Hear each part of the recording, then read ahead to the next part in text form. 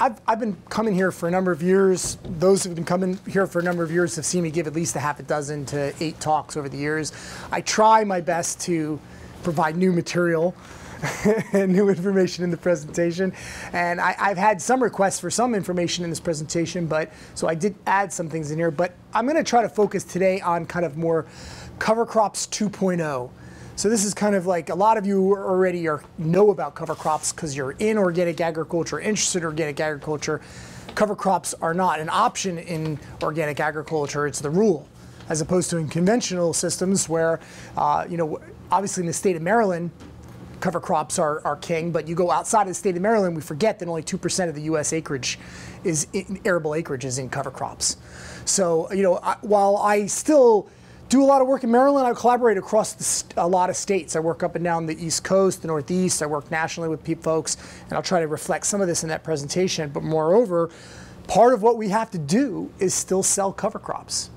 There's a lot of folks who are new to this whole thing. And so while Maryland, it feels like everybody cover crops, it's not like that once you get across the state boundaries in a lot of directions. And so, some of my program is just really documenting the value and what many of you in this room already appreciate. So some of this will be review. You can nod off and close your eyes during those sections. And then some of it will be, just a more advanced theory on cover crops, just so that we're thinking very clearly about cover crops and their role in agricultural systems. So, I do think that my whole world revolves around cover crops, obviously, and so I'm very focused on developing these high residue no-till systems. My formal training is in both soil science and agronomy, and I have a big emphasis in weed ecology as well, so that's what I do. I do soil science, I do weed ecology, and I do agronomic research, and all of it really focuses around developing kind of high residue no-till systems. We certainly do a lot of cultivation research in organic grain production, and we do a lot of traditional organic grain production, but we are very focused around how to get cover crops into this system, both from a soil conservation standpoint, but also from a nutrient management, weed suppression standpoint, and water management. So we're looking at a lot of these different benefits. And so, as you know, I'm going to get used to the fact that I've got 2 of these. I'll keep turning my head in both directions. As you know, everything we do matters when it comes to cover crops, right? As organic producers, you know that well. It's just like it's just like your cash crop. It's a plant. It's out there. Everything you do matters, from the genetics you're working with, to the time you plant it, to how you place it in the ground, the seed to soil contact, to the way you terminate that cover crop. Every single thing drives its performance. And so I just want to classify performance as fitting into this, the biomass quality and quantity. So the quality, for simplistic terms, is just like its carbon and nitrogen content. But we're starting to move away from just thinking in terms of quality from carbon and nitrogen.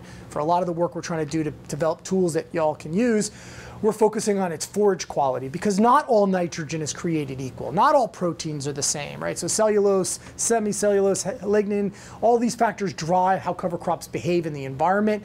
So we're kind of moving away from just quantifying its total carbon and nitrogen, but also just looking at the forage quality. And then quantity, just how much you got out there. And so the things that drive this performance, right? So like every farm, every soil, every climate is going to have the optimal performance level. So it's whatever it can be, whatever cover crop it is, it's going to perform its best at, and it's going to be constrained by these intrinsic factors, climate and soil. There is some maximum potential that a cover crop can perform. And then management is what interacts with that performance, right? So here's the best. And that's not necessarily the same on farm A, farm B, and farm C. The best could be very different, but the best is the best. And then management gets you somewhere to it. There is probably the optimal management, but most of us don't fall into the optimal management. Most of us have to make decisions based on logistics, and that takes us down away from that optimal somewhere. Grasses.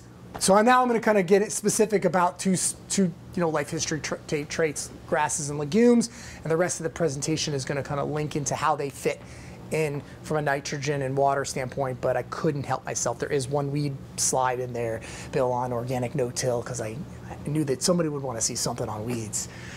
So grasses, we know they're tremendous nitrogen scavengers, erosion control. That's why the Bay obviously is advocating them, is that they're really they're the ones that are making the big difference for preventing erosion, and they're just super winter hardy. So you can plant them really late. They still perform. Obviously, they perform a lot worse. I think you said that today in the presentation. That is it worth it to put it out if I'm putting it out in November, or what? I mean, that's the big question, right? As to how do you get a lot of value out of cover crop if you're putting it out at a time when you're going to get very little fall growth, and then is that economically viable, or is it worth it to have it out there?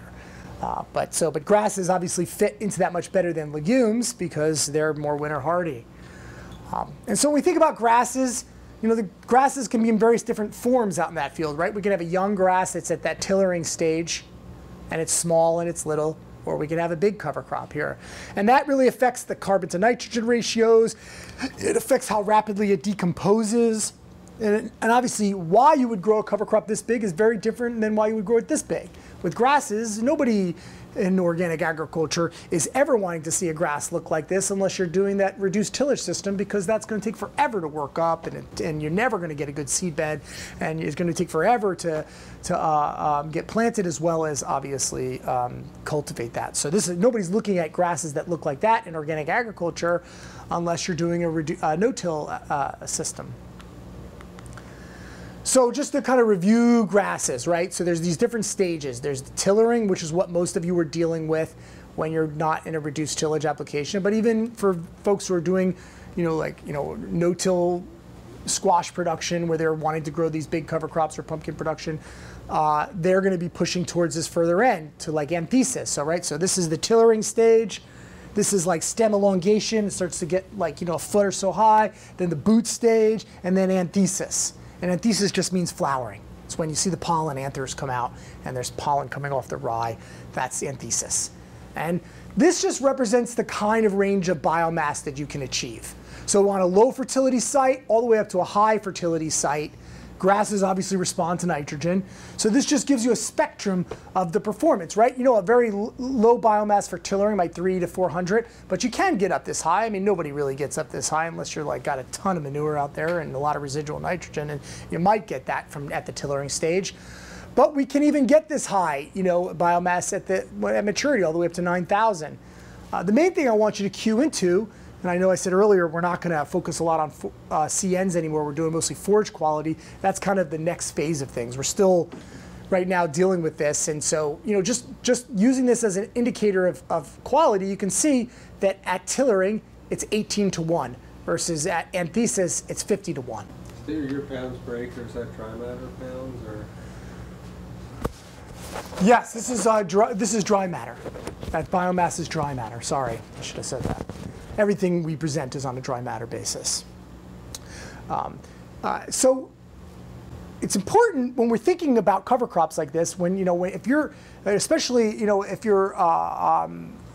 growing this cover crops for nutrient scavenging, that rye at 18 to 1 is behaving very much like a legume. That's a very low CN ratio. It's not very different than a legume. So is my next slide the legume now? So, that is a very luscious material at that tillering stage. It's going to decompose rapidly. It's going to release its nitrogen. So we got a Bay program that's telling us you can kill your cover crop as early as March 1st because we care about water quality and we're so focused on fall nitrogen. But if you're killing that cover crop March 1st and you're not planting until May, you've got months of time there where you have a very luscious material that's going to decompose rapidly and release its nitrogen back into the profile. So just because it's a grass doesn't mean it doesn't decompose fast. It decomposes fast when it's young like that. It's when it gets big that changes. And so what does that look like? I have a slide here before that. So this just gives you an example in the soil profile. So this is, I'm sorry this is in centimeters, but I showed you here what a foot looks like. So this is about 3 feet of depth. So this is nitrogen in the profile, and this is bare ground, and this is early killed cover crop. So right here is March. So if you killed your cover crop in March, this is the difference of the nitrogen in the profile. It's got 45 pounds. This is about 30 pounds of nitrogen in that profile. And this just shows you the distribution of that nitrogen. But the point is that's how much nitrogen is. Now, if we go a little later, this is late cover crop termination. So now this is May. So this is right before you're going to plant. This is like the beginning of May. Now you can see if that cover crop still keeps growing, it's pulling out another 15 or so pounds of nitrogen out of the profile. Where this is not only not pulling out any more nitrogen out of the profile, this early kill, this is killering at the tillering stage. This is killering at like when it's at, anthesis. So this is big rye, small rye, no rye. So in this small rye, this has got 25 pounds it took up, and it's going to sit for 2 months and decompose and release that back into the profile. This is takes out another 15 pounds, and it's also stored up in that biomass. So that just shows you the difference in how it affects the soil. And how does that behave when it decomposes? This is our April 13th, and this is our May 20th date. So this is a small rye, and this is big rye. Small rye, big rye. Small rye decomposes really fast. So this is just proportion of biomass remaining. So this is going down fast. That means just you're losing a lot of plant tissue fast. It's just decomposing. And this is all in a no-till scenario, just to give you a sense. If this is in a tillage, it's going to happen even much faster. And I have a slide about that too. But so look how fast just a small rye decomposes versus big rye. Big rye decomposes slowly, and it releases its nitrogen very slowly. And it really, if anything, is tying up nitrogen when it's really that big. So there's a big, this is just 2 different years, but it accentuates the point that small rye decomposes fast. So if you don't want it to be a problem with tying up nutrients in your system, getting rid of it quickly is important. And so this just gives you an example now, this just to give you some context of how management affects legume performance. So that's part of the take home of this presentation is that there's the performance, intrinsic performance based on climate and soil, but then there's management. So this is a complicated slide. Let's just walk through it really slowly together. First off, this is a study that we did across the Northeast, Massachusetts, New York, Pennsylvania, Maryland, North Carolina. Okay? All you guys really care about is that little spot right there. We'll come, okay? But you can see, and then this is seeding rates. So this is the seeding rate of hairy vetch. So no seeds, all the way up to 60 pounds per acre of hairy vetch. And then seeding dates, we have a solid line, which is optimal, and a dash line, which is late. So solid line is what you're trying to plant it at. Dash line is, often what happens when you can't get it in early, right? And so we wanted to see what are these optimal seeding rates? Can you compensate with more higher seeding rate if you have to plant it late? How does this all play out? Well, the big take-home message here is that where you are geographically matters. Because no matter what, in Massachusetts and New York, you just can't produce that much biomass. Look at Maryland and North Carolina, right? We can produce bumper biomass of a legume. In Massachusetts and New York, it doesn't matter what your seeding rate is, your biomass potential is capped. It's limited, right? They can't produce as much biomass. So legumes are expensive. The seed costs are expensive. So as you go further north, go from a south to north gradient, I know that we're more localized here, but there are people in the southern regions and folks coming in from Pennsylvania or whatever. As you go north, you produce less biomass and you have to put out more seed. So your dollars per pound of nitrogen, that return on investment, the cost of you putting out that seed versus how much nitrogen you get in return, it's a double whammy as you go further north. Us, we really max out and produce a lot of biomass, and what was the most shocking to me, we've been recommending to farmers anywhere 20 to 30 pounds of vetch seed per acre for years. We're able to reach maximum biomass with 5 to 10 pounds per acre of hairy vetch seed. So that's a big drop in actual seed needs. We're cutting in half, if not a third, the cost of planting this cover crop. And these kind of studies, they just are not really well populated. There's just not a lot of these kinds of seeding rate, cover crop performance data out there. So we're trying to chisel them off the list one at a time, but you can just see in hairy vetch, we can really save money by dropping down our seeding rates, still reach maximum biomass, and regardless of our optimal late, we still had really good biomass potential, but obviously you do get an advantage from an optimal planting date. And then this just gives you a sense of plant available nitrogen. Okay? So if you're producing in the 1,500 to 2,000 pounds per acre biomass range, or whatever it is, 1,000, you're going to get about 20 to 30 pounds of nitrogen. This is plant available. This is not how much total nitrogen is in the plant. It's what's available to your crop during that growing season. And this is a single species. This is just pure vetch, this study. Yeah. So, but the point is that high biomass producing this region, if you optimal produce, you can get 100 pounds of nitrogen pretty easily. But again, remember what I said, if that's tilled in, that nutrients releases into the landscape fast, and you have potential loss early on. So while you do get a lot, you do have some potential losses with these legumes a little bit early on. That's why obviously delaying the timing of management and corresponding that with planting is ideal. And that's a fall planting. You're showing us an example of a fall planting period. Yes. Everything I'm presenting today are all winter annual cover crops, planted in the fall, killed in the spring. I don't have any summer annual cover crop that's in this presentation.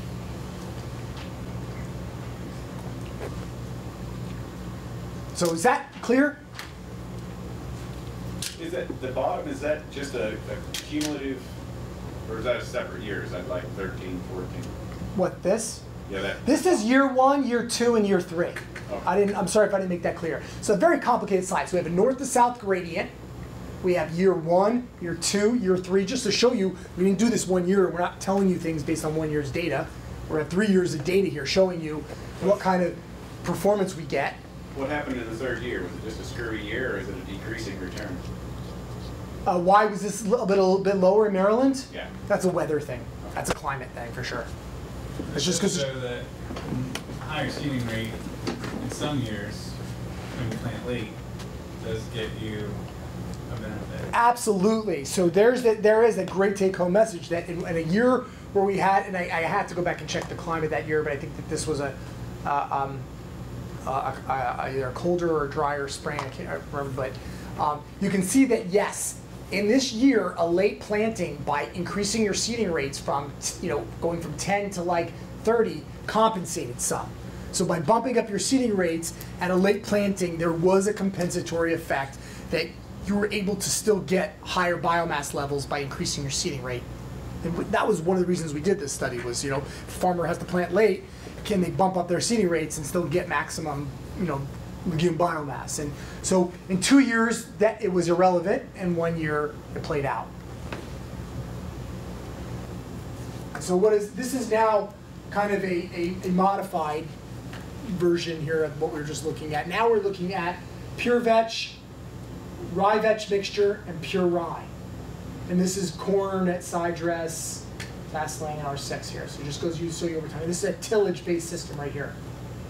So what you're seeing here, is what I was saying earlier, is look at this. This is 14 days. In 14 days, almost all of your nitrogen is out of the biomass of that cover crop.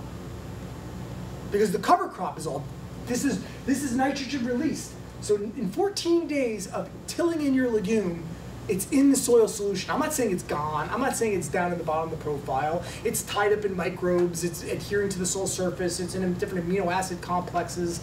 I mean, it's not gone, but the point is it is at risk of being gone, and that's only 14 days from kill, and your corn is either just being planted or it's like this big.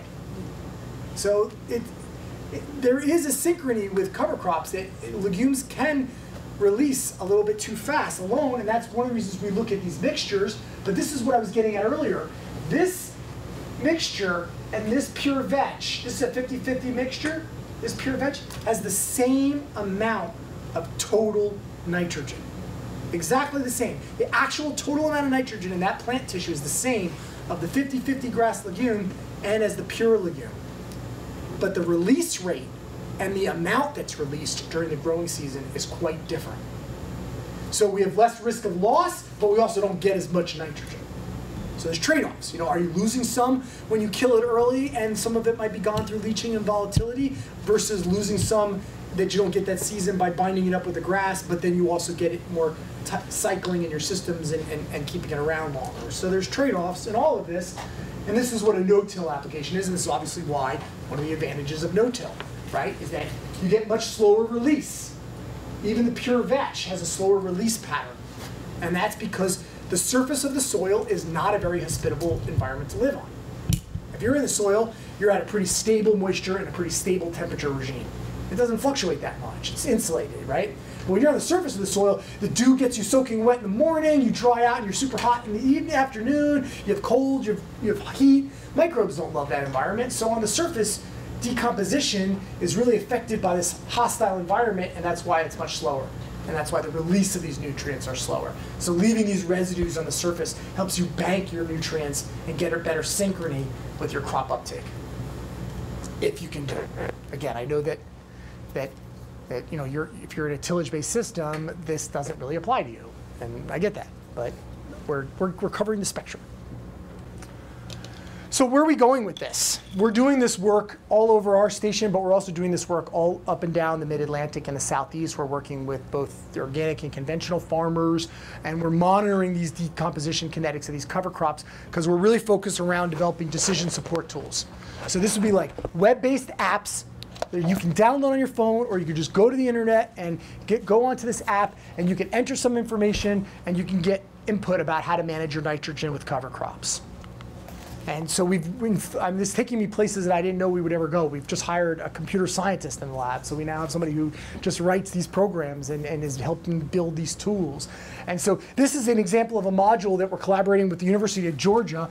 Their tool that they created, we're now calibrating that tool for Maryland, Pennsylvania, Delaware, Virginia, North Carolina. We're working up and down that whole corridor where our data is being used to calibrate this tool, so then this tool will become used and online and available. And it's going to be a tool that NRCS is going to be providing on their website. It's a tool that the Northeast Cover Crop Council will be providing on their website to help make adaptive management decisions. So you enter in information about your fields, your farm, your weather stations that you're linking this to, what cash crops and the dates it was planted, what's your target nitrogen fertilizer rates, what cover crops, and then information about residue managed, do you till or is it no-till, all this kind of information. And then we're also getting folks to send a little grab bag sample, just a small sample to our lab. We got a little quick assay that we do on it, gives us the quality, gives us assess your quantity, and then you get outputs like this cover crop is predicted to release this much nitrogen. It's expected to release this much in 2 weeks, this much in 4 weeks.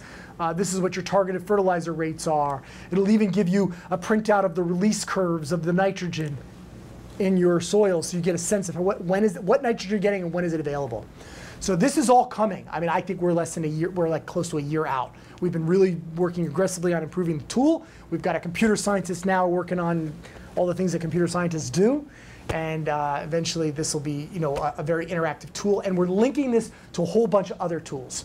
So for example, we're developing species selection tools that farmers who have to make decisions based on their given objectives in their climate, it'll make recommendations on species. The species selection tool is going to feed right into a seeding rate tool, and that seeding rate tool is going to feed right into an economic calculator. So you're going to get species selection, seeding rates, economic calculators, and then there'll be nitrogen recommendation tools, a whole suite of package of tools that are all going to be integrated, and these products will be available to you. And I think we're looking at maybe a year out before some of them start coming online, 2 years before we have kind of the whole complement of products that'll be out there.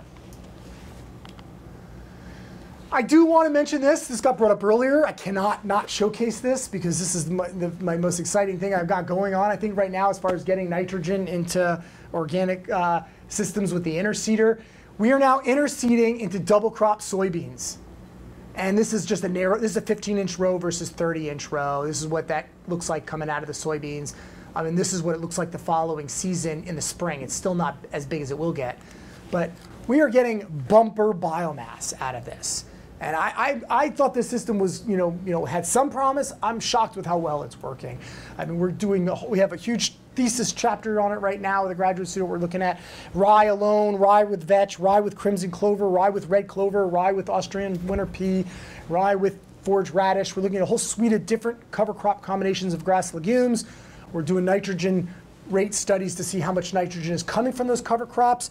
But now, in a system where normally our landscapes are just barren and there's nothing growing out there after a double crop application, if you can do a wide row spacing, that's obviously the case here, right? So we're doing that in this study as well. We're contrasting 15-inch versus 30-inch row spacings, and we're going to do an economic analysis of what is the cost, the yield penalty of a wide row versus the narrow.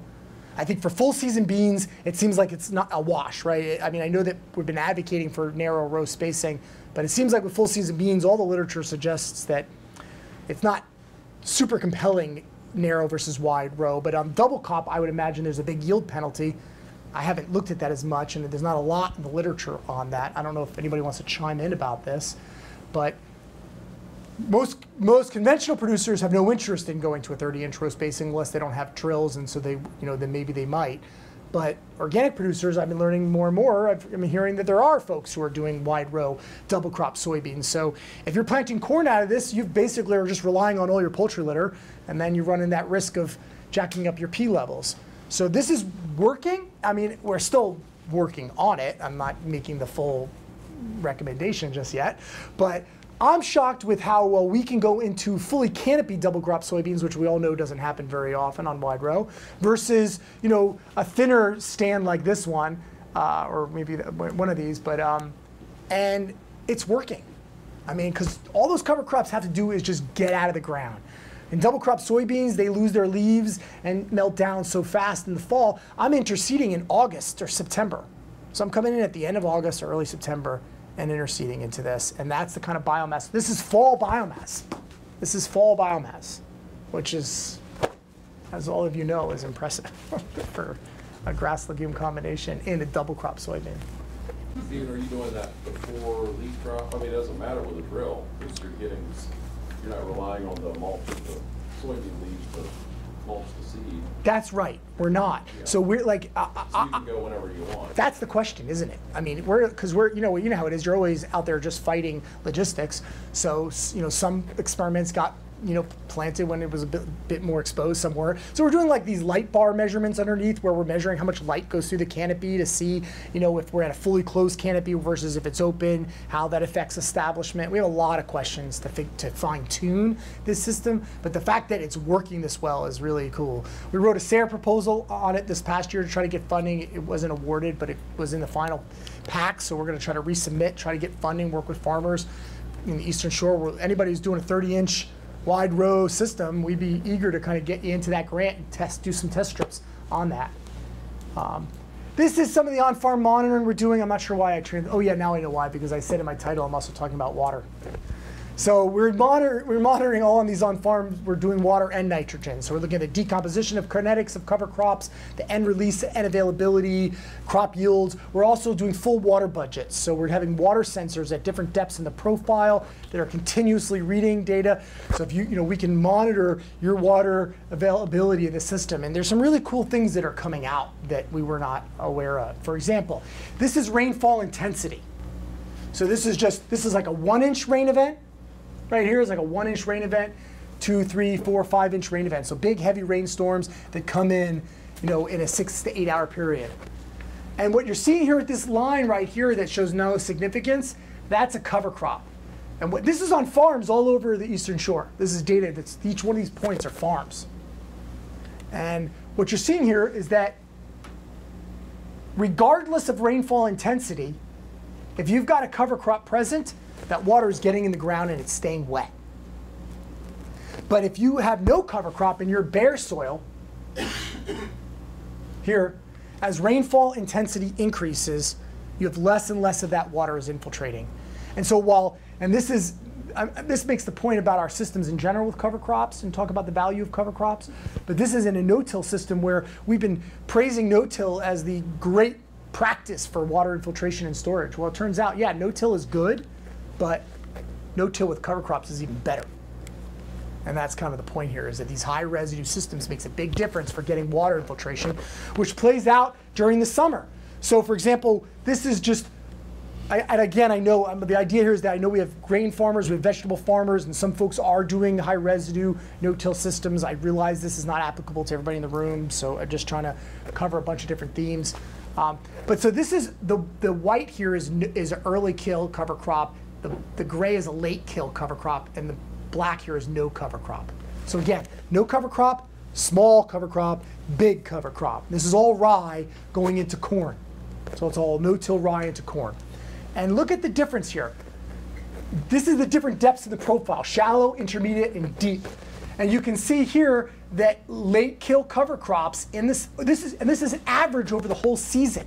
So this is weekly water data averaged, so this is like the whole season amount of water averaged together, and you can see that you're getting a lot more water through the profile with the bigger cover crops here than no to small cover crops in this 1 year. And then you can even see here that the no cover crop had less water in it than with cover crops in the shallow depths. And some of that played out here as well. The whole point here is that, yes, cover crops represent a water deficit at the beginning of the season because, yeah, plants use water to grow. But in our region, we get a lot of spring water recharge. So we get a lot of that profile recharge with water. But in the summer, having that residue on the surface makes a huge difference in water infiltration and storage and holding capacity. And so having those cover crops and those surface mulch systems really makes a difference for those droughty summers that we routinely experience on these coastal plain soils.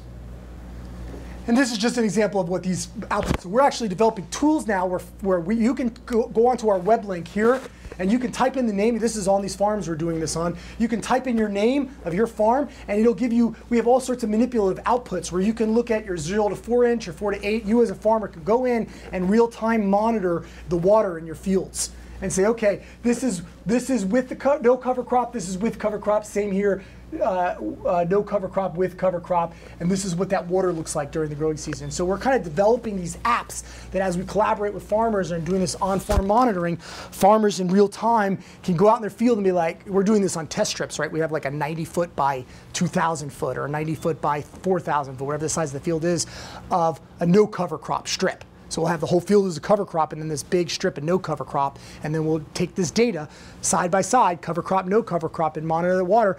Farmer can walk out in their field and be like, that corn looks stressed, that corn doesn't look stressed. Is that real? Is my cover crop actually providing a benefit? Well, let me go look. They go inside, get on their computer, type their name into this link. They can see, is this a real phenomenon? Is there some water stress here? And hopefully down the road we can start using this to help make guiding management decisions. And that's kind of the end goal, is that we would make these products even more advanced so that they could actually help make recommendations and decisions on irrigation and things like that.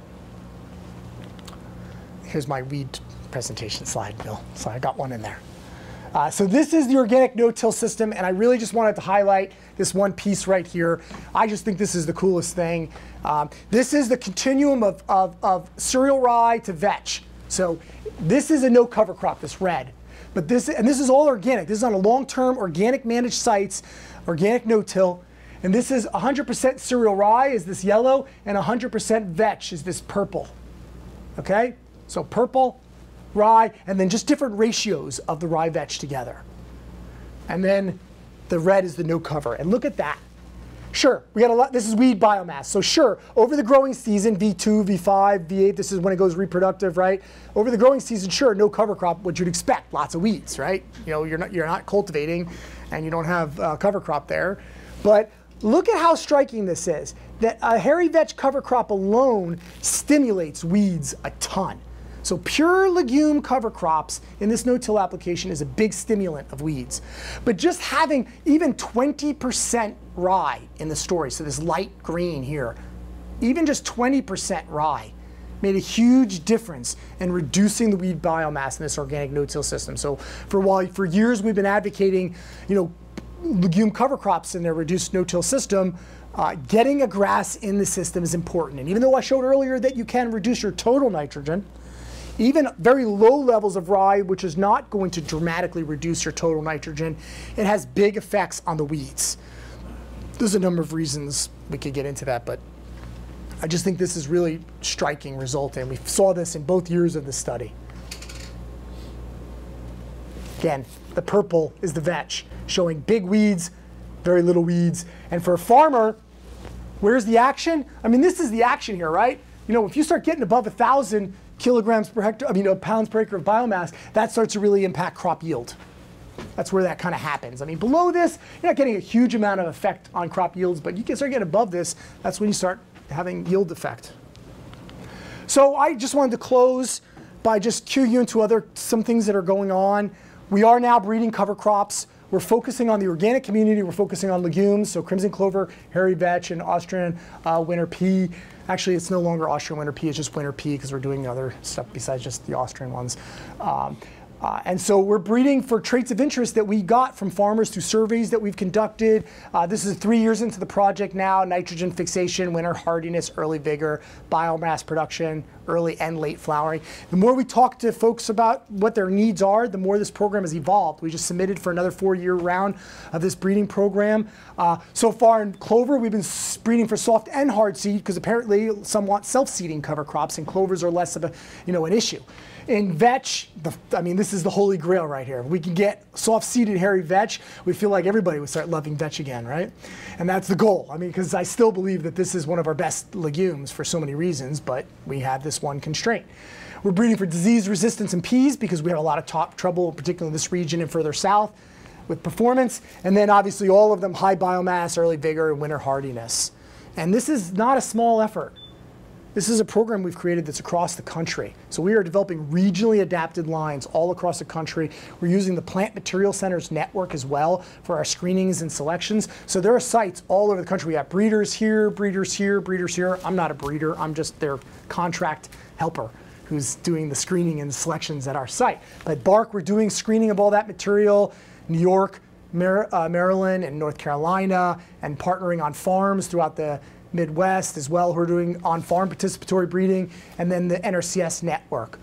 And this network keeps expanding, and as this grows, we're slowly developing more regionally adapted lines, and I'd expect that maybe 2 to 4 more years we'll start having cultivars that we're excited about, and so anyway.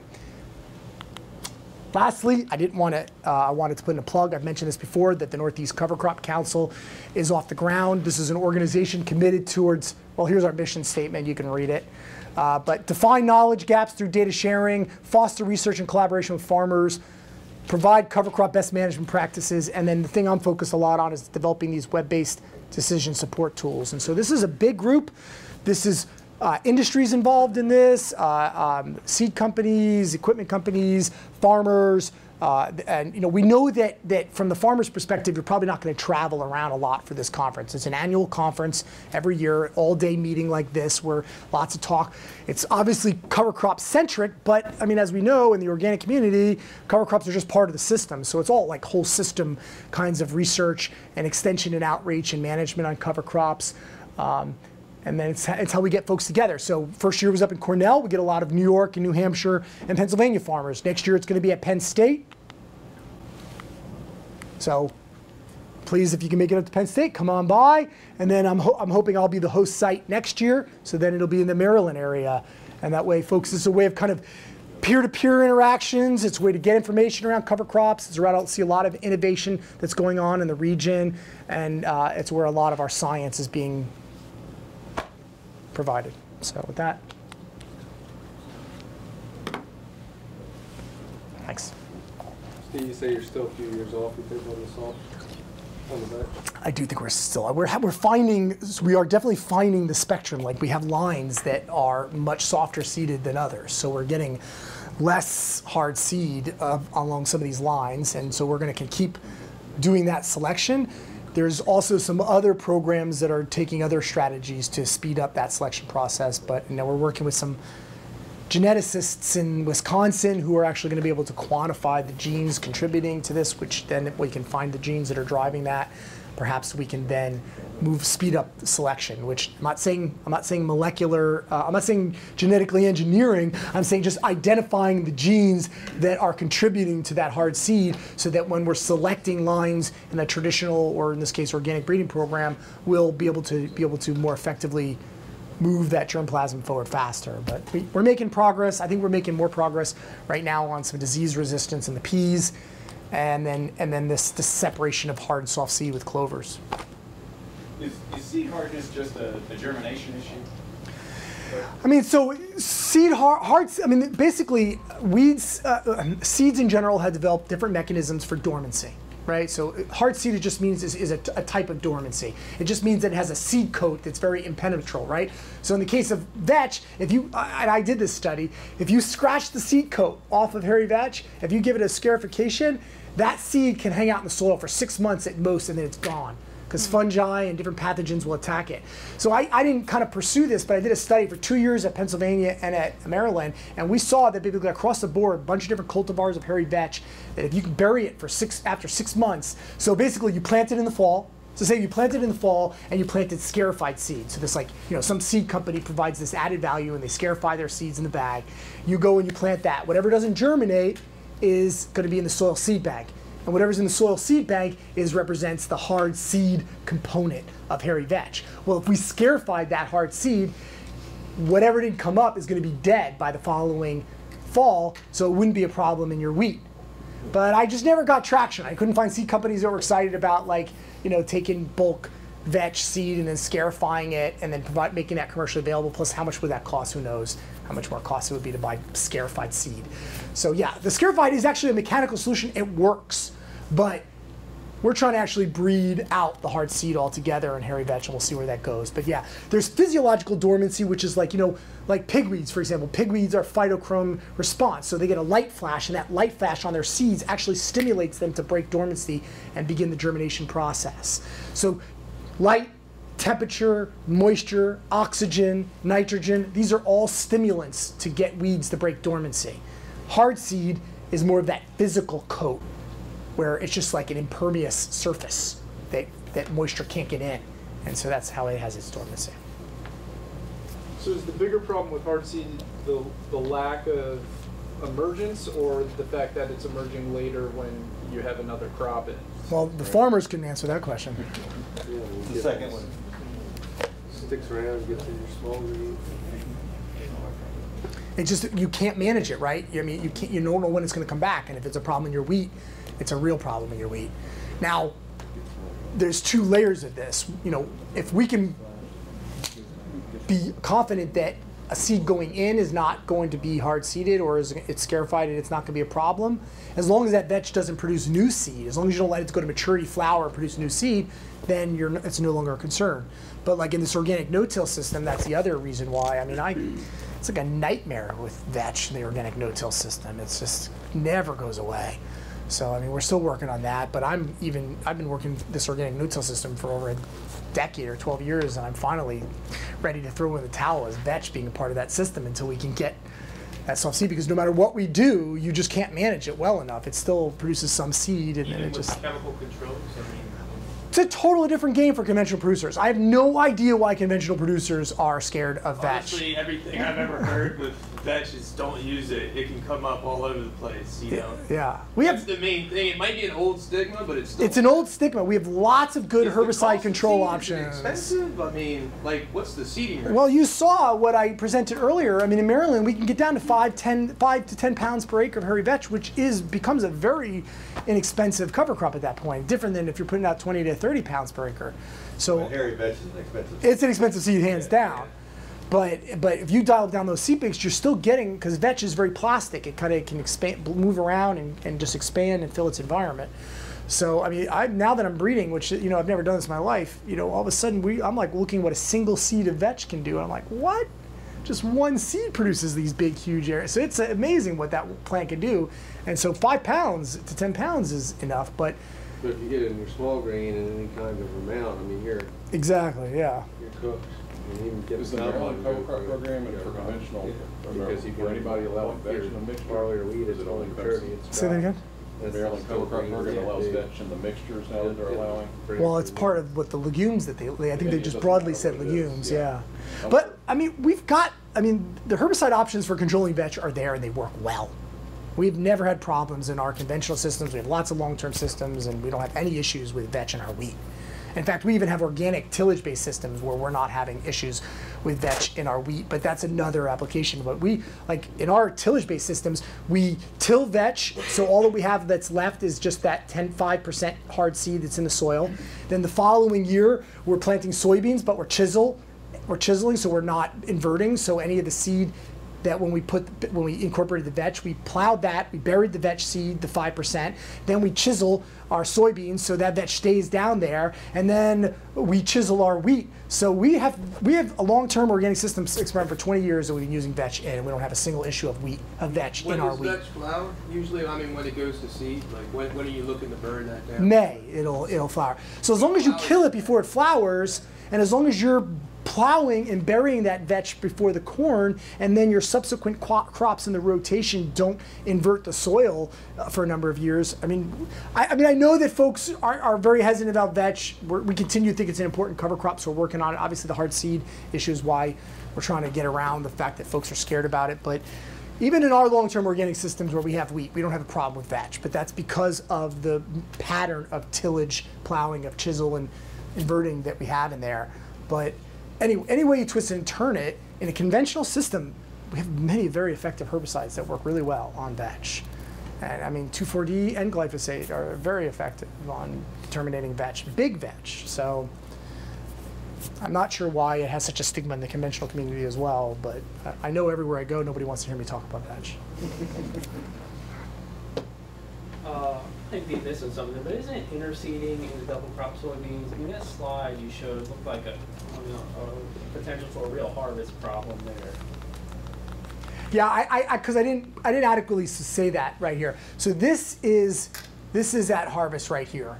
This has already been harvested, so it's gone. So maybe you were thinking of this, but we came in here and it didn't seem to slow down our combine speed. We're going in there with big combines, and you have to remember, from a distance here, it looks really thick, but this is really spindly little grass, right? Because it's been growing underneath a canopy. It's not like charged up and been going for a month. So it's thin, it's wispy. When you go through that, you just give it a little tiny haircut as you're going over the top of that. And most of the legumes are just sitting close to the soil surface anyway, so the combine doesn't really bother it. In organic, with the cultivator ridges, you already have the header. That's right. Skimming across the top of the ridges, you don't get any. That's right. It's not a problem. Yeah, this here is a no-till conventional demonstration of this, but yeah, in the organic, then it's even you have more of a V. How far along you still had green leaves on when you interseeded that? What was your date when you interseeded? Oh yeah, I guess I thought the soybeans was either reproductive or just before reproductive, and so we're looking at end of August, early September. I'm shooting for mid-August. That's my goal. I originally started doing this in the beginning of August, and I noticed that interseeding stuff I did in the beginning of August versus the end of August did better. And I was like, well, why is that? It's less light, but I don't know, maybe because it's in later, more in tuned with when a winter annual would be planted, that it did better. So I just stopped going early August and I'm very amazed with how little damage there is to the soybeans going into these wide row beans, but you know, they can be pretty close together and we just go right through it. And there's a lot of, we're only like, we've only been doing this for like 3 years, so I mean, I'm not recommending the practice by and large. We're just demonstrating that we've got some good promise here, and we want to keep testing it. Troy, you're working. So what Bill's asking about is we just purchased a machine from Australia that is called the Harrington Seed Destroyer. And it's a machine. Destroy vetch, right? It's supposed to destroy weed seeds. Vetch, actually, I don't think it would destroy at all because it only destroys the weed seeds that are going through the combine, right? So if you're a foxtail and you drop your seeds early and the combine comes through the field, you know, you're not a candidate. But pigweed, lamb's quarter, Jimson weed, those are high candidates for this practice. And so what happens is we bought the early prototype. They've left us in the dust. So we're already, you know, out of date. So the new system is the IHSD, the integrated HSD, because now combines are big enough to drive this machinery. It's built into the combine and pulverizing. So it's pulverizing weed seed as it goes. And this is now becoming a mainstream practice in Australia where they have significant herbicide resistance issues. Now that resistance is becoming such a big issue here, we were able to get a grant to get that funded to bring it here. And so this machine essentially attaches to the back of the combine. The the trash goes out the back of the combine, feeds into a conveyor belt that goes underneath the HSD, so to speak, and just shoots out undisturbed. So it's not like you're just pulverizing everything that goes into the combine. The bulk of the chaff actually gets back into the field as intact. But then the fines, which is where all the weed seeds are, that goes pushed back into the back of the combine, and then it kind of filters into this chamber, and it goes through this cage mill, and it pulverizes all weed seeds that go through there, and then shoots it out the back in a fine powder. And its efficacy is incredibly high. So I mean, we're still documenting that because we're only about a year and a half into this project. But I think this has huge promise for organic producers as well. And so we're working out the kinks on this herbicide resistance project. But that is my goal. Next step is to try to start partnering with organic farmers. My farm crew will not let me bring this machinery onto any farms where there's resistance. So my ability to test this technology is limited because they don't want me to bring any resistance back to the farm. So, you know, weed seeds have a habit of hiding in machinery no matter what you do. You can't clean it perfectly. Is it only applicable at the combine, or could it be set up in a grain dryer? I mean, you get a lot of weed seed comes out of grain dryer. I can't imagine why it wouldn't. I mean, you basically set up the machine stationary. You'd have to have hose work pushing it into the cage mill. And then, but I mean, it's only meant to grind the stuff that's separated off. It's not going to separate it within there. You'd have your own separation mechanism. But yeah, I imagine that it would work in that application. But I think it's a great tool for organic farmers because what's our biggest weed on organic farms in this region? It's like pigweeds, right? It's like one of our biggest problem species. So if you can go in, this thing it basically takes all above ground seed production and pulverizes it. We haven't quantified how much shakes to the ground when the thing's going through the fields because, you know, you're always going to have some disturbance of the machine. But what goes through the machine, almost all of it is pulverized. And it's, for organic producers, as you know, that's an enormous amount of seed that's not being returned back into the system. So, I mean, that's part of this whole system management, right? One of the ways we can get organic no-till to work is just be producing less seeds back into the system. So if we can be pulverizing the weeds that are problems in that organic no-till system or just in the tillage-based systems in general, this is a way to basically get a big advantage in the organic system because for us, no matter what we do, we're still getting the weeds that are coming up in the row, and those weeds that come up in the row are often uninhibited in the soybean system from producing a lot of weed seeds. So we're getting there. We'll have information, I think, in a year. How much does one cost? The machine we got is exorbitantly expensive. It's incredibly pricey. It's like I think $170,000 to get the machine to buy the machine, and like $10,000 to get it here, another $15,000 to modify the combine to work with it. But the new technology, the IHSD, I think they're like not only under 100 grand, but maybe even significantly under 100 grand, and they're integrated into the combine. So like I'm towing behind, you know, this thing's like 30 feet or so at least behind the back of the combine that I'm driving through fields with that this is connected to. So the new system is just built into the combine. So how could farmers experiment with this? I mean, there's two of them in the country right now. There's one in Illinois, my partner in Illinois, and there's one here in Beltsville. And I am now capable of bringing it on farm. So I have the combine, I have the HSD, I am capable of doing on-farm testing. We have a farm crew that would be willing to do that. The main reason is the main project I was in right now was a herbicide resistance project, and I've been forbidden to bring it onto herbicide-resistant farms. But organic producers that don't have resistance issues, yeah, that would be a place that we could do demonstration trips and test this technology. But it's just for pulverizing. It's not sorting in any way, shape, or form. So it's just pulverizing your chaff. Not the whole chaff, just the fines that contain the weed seeds. Just the fines. So, okay. Right. So any weeds, and so we have studies up and down the whole U.S. right now. It's a team of 17 weed scientists that are doing this, where we have all the different relevant weed species that we can track in our systems. We're quantifying the pattern of seed rain of these weeds. So when do they drop their seeds? So we're trying to basically document across the country which weed species are candidates for this technology. Because if you drop your seeds before harvest, you're not a candidate. You have to retain your weed seeds up till harvest, and then you would be a candidate for this. But the fortunate news is that some of our biggest pesky resistance issues and our biggest pesky weeds in our organic systems are weeds that this works for lamb's quarter, pigweed. You had a slide earlier talking about your cover crop nitrogen availability calculator, and it showed adapt-in. Are you tying in with that in some way, or is that? I should have said something about that.